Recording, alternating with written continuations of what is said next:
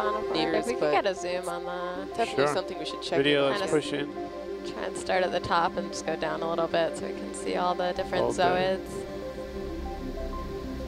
Nice. Are the dark patches something else colonizing, or is it part of the Siphonophore? That's a really good question. I'm not sure. They seem to be pretty evenly spaced. Well, I guess not. But, I'm not sure if they're different from the other. Or if it's like a special. All right, full wide video. Yeah. I'm not sure. They could be Thank you. reproductive, Beautiful. Reproductive. structures. Oh, Wow. Yeah, nice. See the That's so weird. cool. Yeah, they're just chilling Tentacles behind there. instead of down. That's a beautiful shot of those tentacles.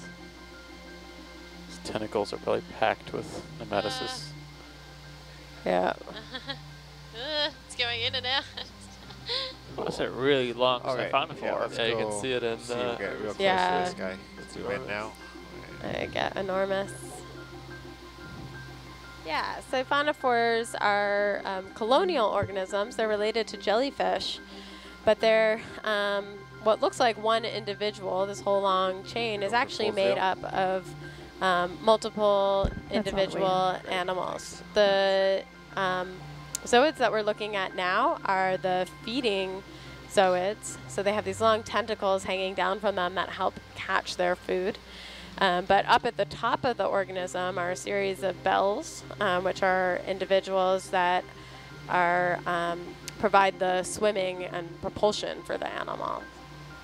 So they all kind of work together, but it actually not all considered one individual.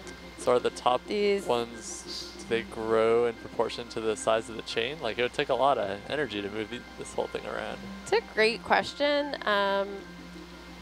I don't know much about the life history of the Siphonophores and how they go about forming these chains. Developing, Yeah, And they're that's super a really good interesting. question. Really see. Or the little hairs hanging off of them.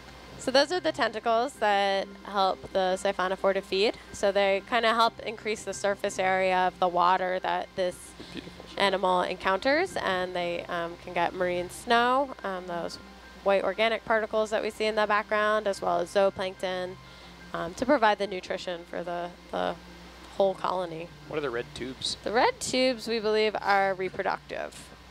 And I don't, like I said, I don't know a lot of the details about the life history of these, but That's a great shot. Yeah, yeah, it's this is really nice. incredible. Let me know if I'm getting too close to zoom, Carrie. And there are all those sort of Yeah. translucent Wow. orbs in the back. Those are really cool too. Yeah, now do- there's a lot going on here. This Yeah. is really cool. So do each one of those have to then feed each themselves? So they all provide nutrition for the whole colony because they're somehow getting nutrition up to the swimming bells, which have no way of feeding themselves. That's the best shot of a Siphonophore I've seen. This is That's amazing. incredible. Yeah, I've Yeah. never seen a Siphonophore this close. Trevor, I'm not paying attention to where I am. I'm even more excited You're about fine, our you're looking great.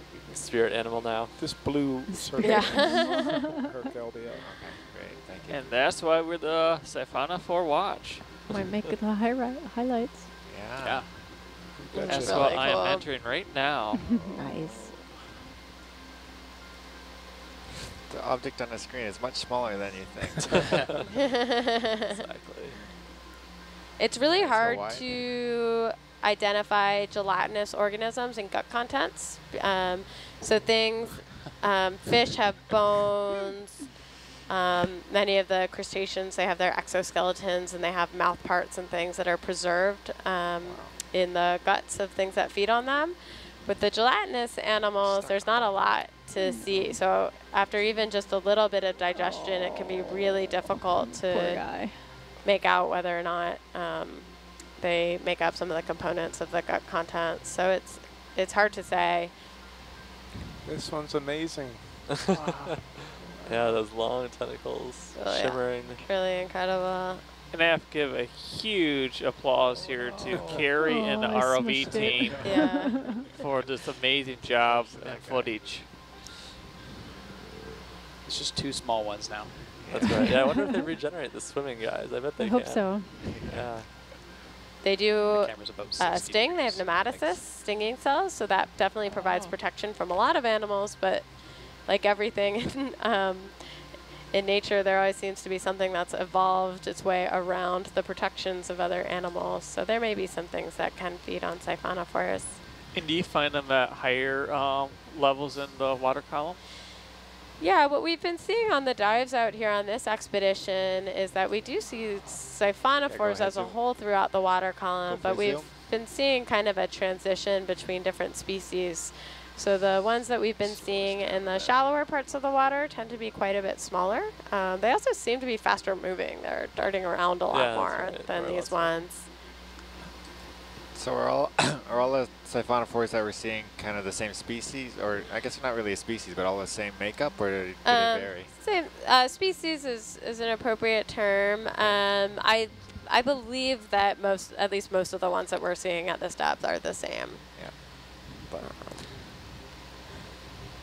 so I understand they're made up of multiple organisms, right? So multiple individual animals, but they're all the same species, and they're clones of each other. They have the exact same genetic makeup. Okay, cool. Clones, cool.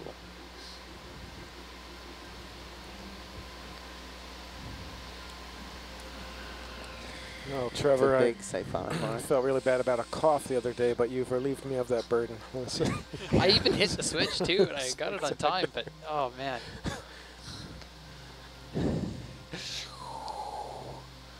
Wow. Nice shot. Yeah. And Style points.